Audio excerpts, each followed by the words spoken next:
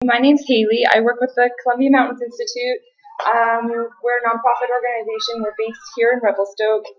We primarily put on professional development opportunities for people working in the various fields of ecology, and so that includes mostly conferences and courses, that sort of thing. Right now, I'm working on a number of courses, which include an amphibian ID course. We're doing a number of statistics courses. We always do. We have a bioacoustics course coming up. One of the fun things about the courses that we're doing in Revelstoke in the next few months is that we've been able to engage the high school students.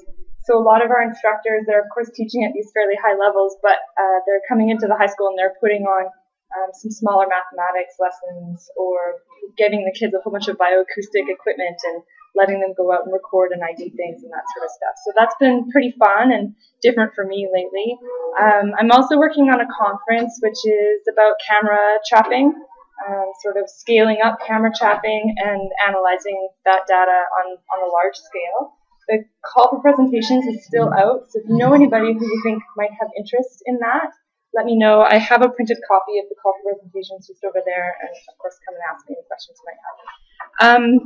The other thing we do, of course, is we put on these Cred Talks. So this is our 4th season. This season is sponsored by the Columbia Basin Trust, so thank you to them. Everyone.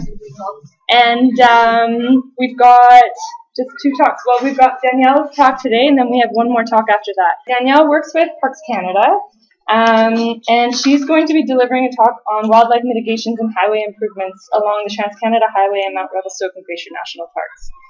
A little bio here. Danielle works for the Parks Canada Agency and has since 2010. Her primary role has been in leading the environmental assessment program for Mount Revelstoke and Glacier National Parks. However, she spent several years in that tenure working on wildlife as a wildlife vegetation ecologist for both parks. More recently, she's been keen to adapt different management and mitigation strategies along the transportation corridors to facilitate wildlife movement. That would include fish, goats, bears, and amphibians. Recently, she's been doing work that has included culvert replacements, channel restorations for fish passage, amphibian fencing and crossing tunnels, and wildlife ramps to facilitate movement over avalanche sheds that protect the highway. I imagine you'll probably touch on that in your presentation. So Danielle's received her master's degree in environmental management with a focus on forest ecology and climate change from Rural Roads University, and a bachelor's degree in environmental biology from the University of Lethbridge. So thank you very much for making the time for us today. Thanks, Danielle. Thanks, Haley, for the introduction and the opportunity to be here. I'll compete with the toddlers in the hallway, so if you missed something or couldn't hear me, just ask me to repeat it, and I think we'll save all the questions for the end. So if you can hold your questions, that would probably help the recording and the process a little bit.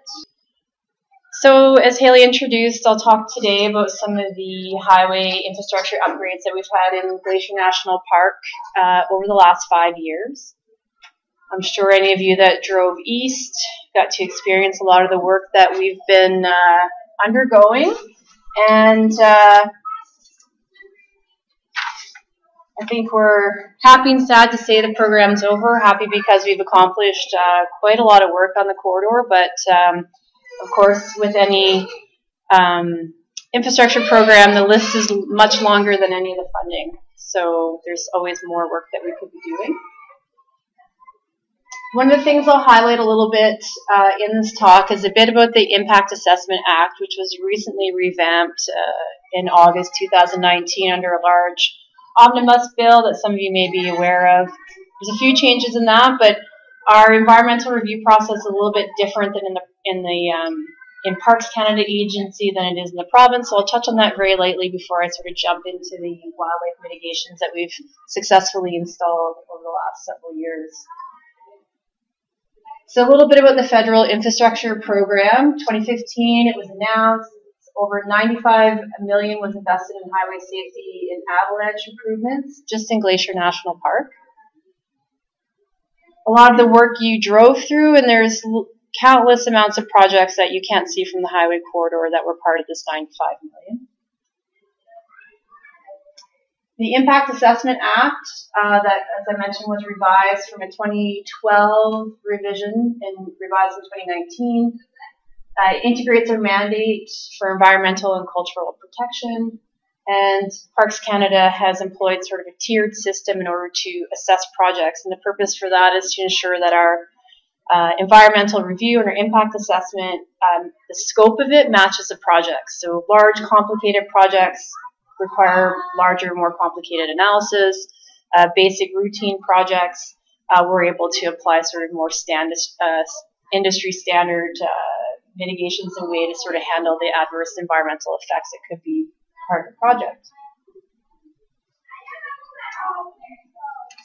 Just briefly, some of the changes to that new act. The big changes for the new act was to enhance transparency, so it brought back an element of public consultation that was removed in 2012. It provides some more, a clearer direction on Indigenous engagement, incorporation of knowledge, as well as incorporation of community knowledge. And there's a much larger emphasis on understanding cumulative effects of not only the project proposed, but other projects and changes across the landscape at a larger level. So under the Act, there's a number of ways a project can be assessed. This top one is the physical activities regulations. People refer to that often as the designated projects, and these are really, really big projects, pipelines, new transportation corridors. And these projects would actually be assessed by the Impact Assessment Office at a different level than Parks Canada. It's very rare that Parks Canada, given our history, given the establishment of town sites, sort of the projects that we have within our own boundaries, that we would actually trigger any of these designated projects at a federal level. The next section requires that all projects in federal lands undergo an impact assessment. And so we have several pathways that I mentioned where we scale the assessment to meet the project. And this helps us meet not only our mandate for cultural visitor impacts, but we have several other federal legislation that we have to uphold. So the Fisheries Act, Navigable Waters, Species at Risk Act, etc. And then under Section 88 in this new act, projects that are federal lands, so for instance, Parks Canada lands, if they have an existing assessment, then no impact assessment is required because they've already been previously assessed. So this project, small repetitive projects that fall to what they call a pre-approved routine impact assessment, we can apply that. So projects that would involve, for example, would be if we needed to build a new section of hiking trail where there was a small washout. There's no streams being impacted, there's no species at risk, it was a fairly minor project, then we'd be able to implement that part of the act. So this is sort of how we, this is sort of the legislation that we follow when we're looking at our larger, any of our physical activities in parks lands. So by the end of the 2019 construction season, there was a number of mitigation measures that were completed as part of these impact assessments that started as early as 2012, 2013. A lot of the initiatives that I'll present today are relatively new. They haven't been trialed in a lot of other places or a lot of other highways. They are certainly based on some emerging science, and we feel that they're representing some environmental gains, perhaps some big environmental gains, and a lot of that will be sort of to be seen as we test the application of these. So wildlife underpass. So for those of you that are familiar with Rogers Pass,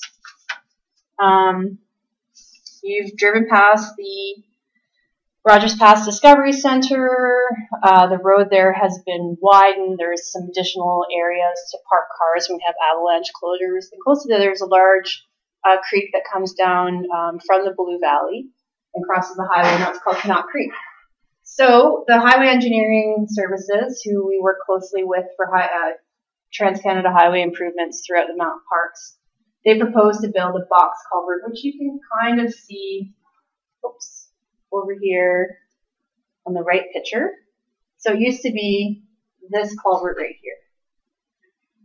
And so not only did it provide a barrier to fish because it was built in such a way that it had a huge drop on the outlet end, fish couldn't get up, the water went through there really quickly. the box culvert not only allowed fish to move upstream, but we left this large oblong culvert in the ground in hopes that maybe it would facilitate some wildlife passage under the highway. I had mentioned earlier that some of these ideas are relatively new and not tried because, you know, when you think of wildlife crossings, you think of the overpasses in Banff. They're big, robust, open. These sort of culverts, sometimes people are skeptical whether or not they'll actually permit large animals like bears to pass through it. This particular culvert is about 3 meters wide, but it's an oval, and it's a total of 52 meters in length, so it's pretty long, kind of dark. But the things it had going for it is it had a lot of vegetation approaching it. So over here, there's lots of vegetation. It's a bit removed from where there's a bit more parking and a roadway. We installed some baffles in the culvert, so just little aluminum ridges, and filled it with some cobbles and gravel so to feel it better on the feet of animals. And we set up some cameras to see if any animals decided to use the culvert to cross underneath the highway. We captured the images of this bear last spring, but unfortunately, we didn't capture him leaving the culvert. So we don't know if this bear just came and checked the culvert out, or if he actually went through. And part of the challenge is because, as you know, in Rogers Pass, we get a significant snow load. And so how we place our cameras throughout the year and how we change them will sort of determine the images that we get. So at this particular time, the camera on the other end of the culvert was positioned so that just with the snowpack, it didn't capture the outlet of the culvert. We have had confirmation of several small mammals going through, so some pine marten, I think one hare. Speaking with some of the other wildlife ecologists that have made a career on wildlife crossing structures, they say that for bear species, it may be a year or two before they actually use an underpass like this. They'll come check it out from year to year, and once they feel comfortable with it, they'll actually pass through it. And this image was taken before the cobble substrate had been placed inside the culvert. So now this material actually blends its way all the way through. So it might be a little bit more attractive for bear to travel through. Whether it would be used predominantly by grizzly bears or black bears, it's hard to say, but we'll continue to monitor it and see what kind of effectiveness it has. A couple of the advantages of just leaving it in there is there's a lot less disturbance to the site by leaving it there and open. Although people tend to discount small mammals, they have a pretty big role to play in our ecosystem. So even if it only facilitates the crossage of pine martens or hares or maybe even a coyote, then it's still successful even if bears decide not to use it. This was an interesting project. So field fitting a natural creek along the Trans-Canada Highway. I know there's a couple of engineers in the room, and my experience, engineers, they like straight lines, and things are relatively orderly, like this drawing over here. And it's nice straight. There's nice little step pools, but nature isn't as orderly as many designs that we see. Nature's a little messy. It likes things to move and change. And so this particular site was in Rogers Pass, and it's on a section of highway where they were doing some widening. So they needed to take this fill slope, and they needed to make it quite a bit bigger. And so in this original design, this is all new fill slope, and they're going to move the new channel just right along here at the toe slope. Through some great conversation with the designers and the contractors, we were able to come up with a plan that could push the new creek channel over to this tree line and sort of allow it to meander naturally with the topography and with some stumps and vegetation that was there. And then in addition, we were able to leave a strip of vegetation between what will be the new construction and the new channel, and that would provide a little bit of a vegetation buffer while they're doing the work, so we didn't have to worry as much about sediment coming into the creek and that sort of thing. And then we could create a channel that looked more like the old channel, and it would be a little bit further away from the highway, so less road and gravel from winter operations sort of going into the creek. These are just some images of the construction. So rather than sort of creating sort of straight step pool, which would meet all your flood requirements and that sort of thing, which didn't really meet a lot of your ecological needs. We were able to take some of the local timber that we cut from the edge of the tree line, place that in the creek, plop some root balls in there, make some great little habitat for fish, so places for them to rest and cover. By adding different types of rocks and wood debris into the creek, you kind of help that community of bugs reestablish so that the fish have food to eat. And all this we were able to do while the old channel was still running over here. So we didn't have to do any diversions, we didn't have to pump water around, we didn't have to disturb the fish that were already in that channel while we built the new one. These are just some more images of how we did it. So again, here's the old fill slope. Here's where they started to grub in the new channel. This is the old creek right here. And in order to facilitate the work, the contractor lifted a bridge in over the creek so he could cut in the new channel. And this is all done. Once the new channel is created, then we can move the water over to it. So we could do it all in the dry, which is from an environmental perspective in construction, it's much easier in a lot of respects. And as far as the fish species, it's better for them too. And this is it a year. This is it the following. This is it. This picture here is in the fall when the creek channel was done and we flipped the water back in. And this was in the spring, so we seed it and plant it quite late in the year. And this is as things started to regrow. And so one of the other advantages of not stripping out all the native material and sort of leaving that vegetation buffer, and we left a lot of the natural soil here. We just sort of they excavated it out from the new channel and placed it on the other banks. We had regrowth happening so much quicker because we had the native seed bed. This was another neat project that we successfully completed in the past as part of the federal infrastructure program. During some work that happened in the east part of Glacier National Park in the Beaver Valley, there were some minor impacts to the wetland complexes that are along that stretch of highway. So if you leave the snowsheds, drop down the valley, and before you leave the east boundary of the park on your way to Golden, that's the Beaver Valley, and there's lots of wetlands through there, big major river. We had, through lots and lots of discussions with the engineers in the design phases, we were able to reduce the impact of some of these really functional, really healthy wetlands down to only 200 meters squared that was impacted. Under the federal wetland policies, we proposed a compensation value of about 3 to 1. So we disturbed 200 meters of wetland. We just determined that we're going to restore 600 meters of wetland. Went out into the field several days. It's kind of hard to find a spot to just create a wetland. Wetland compensation works really well when you have an impacted site where you know you can maybe clean it up or maybe avoid some of the impacts, but to just go in and build a new wetland can be quite challenging. So after lots of discussions, we thought we would target an area where we have a service road that goes to a trail system in the Beaver Valley.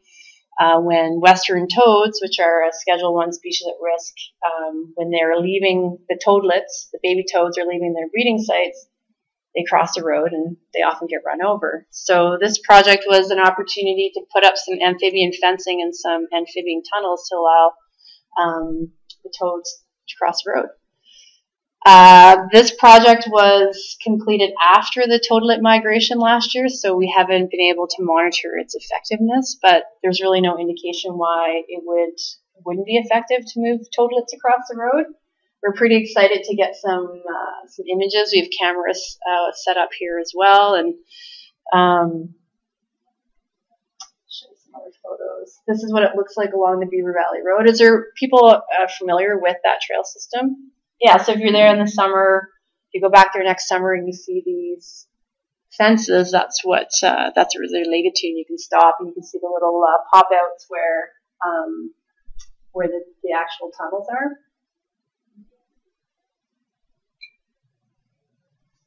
We have a total of 4 crossing structures that are there along the road.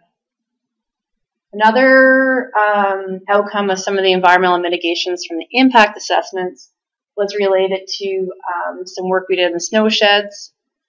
These were some off-ramps that were proposed. We had a research report done in 2014 that looked at our priority wildlife crossings. So we had a couple of scientists looking at all of our data, looking at where we would have the most likely places where we'd have animals crossing the highway, particularly bears and goats, because that's where we have our highest mortality recorded. And so we proposed these off-ramps off the snowsheds. They're quite a simple design when you consider some of the larger wildlife crossing structures in other places around the world. We built a total of 4 ramps, and they're 3 different styles. I have some photos here to show you. One of them is an earthen ramp, so it's built with block blocks. So these are just concrete blocks sort of stacked together. And here's the 2 photos. So the one on the right is the earthen block, and it comes off the snowshed. And then these are just steps, which we hope will help facilitate goats. Again, coming back to the untested and relatively novel ideas, these haven't been tried in other places, although having presented at a conference in California late last year, there's quite a bit of interest in how effective these will be. Some similar work that's been done will show that goats will easily use them once they get used to them and know they're there. Based on some of our baseline data, we are really hoping that we'll be able to get some grizzly bears will be using this. What the problem here is that when the goats are on the far side of the sheds and they want to come down off the mountains, they end up coming out onto the highway and they get into the sheds, and that's where they're hit and often killed. And so if we can keep them on top of the sheds and they can travel over the top of the sheds, then hopefully our goal is to reduce the mortality. So in the scope of wildlife mitigations, these are relatively low cost. And hopefully they'll be quite successful. And we can model these in the provincial sheds and other snow sheds across the province and other places and build some similar ones. And just for a bit of scale, this ramp here is about 3 meters wide, and these are only about 1.5 meters. And they're relatively steep. I think they're around 70 or 80% slope. If my math is right. That's it. Does anybody have any questions?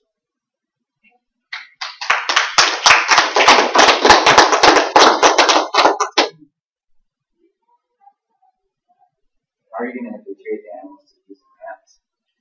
That's a great question. So I was just asked how we'll get the animals to habituate the ramps. Some of the things we're thinking, specifically for goats, this doesn't apply so much for bears, but the goats, for the snowshed area where we have goats that are using very well-defined trails, we have been discussing with other wildlife ecologists to decommission those trails and bring them to the highway and try to sort of create some sight lines or some paths to keep them on top of the sheds and then over to the ramps. I think it's going to take a few years, but based on what I understand from goat behavior is that there can be that they're not as adverse to change as some other species. So that's kind of how we're hoping to do it. We also have plans for some wing fencing at the entrance of the sheds. So we can establish those to sort of create a bit of a barrier to keep the goats from going onto the road, and maybe they'll go back up and look for another way. Our challenge with fencing in Glacier, of course, is the snow load, so it has to be seasonal fencing, and what kind of fencing do you use, and what's the sort of labor that goes into putting them up and taking them down each year. So I think it'll probably be 3 to 5 years before we have some reportable results from the effectiveness of them, but the cost benefit, I think, will outweigh that time, the cost to install them if we can reduce mortalities in the snow sheds. They consider you salt. I have considered salt, yeah, as a way. So for those of you that aren't familiar with like ungulate or goat or sheep diversionary tactics, there's a number of places where they've employed sending salt blocks off the road to keep goats or sheep from coming to the roadway to lick what they presume is road salt, because they're looking for sort of natural minerals in their diet. So some considerations are like perhaps placing some salt to kind of get them used to using the trail. And then once they start using the trail, then we take the salt away and hope they keep using the ramps. Yeah, definitely. Great. Very cool. Yeah.